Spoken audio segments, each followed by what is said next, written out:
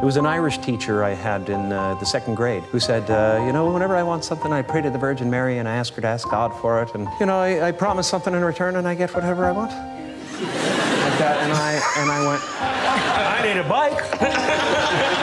I went home and I prayed for a bike, and 2 weeks later I walked into the living room and there was a brand new Mustang bike with a banana seat and you know, chopper handlebars sitting in the middle of the living room. And I said, what's this? And they said, you won it in a raffle. And it turns out I won it in a raffle that I never entered. That a friend of mine went into a sporting goods store and put my name in the raffle as well as his. So that was 2 weeks later, so.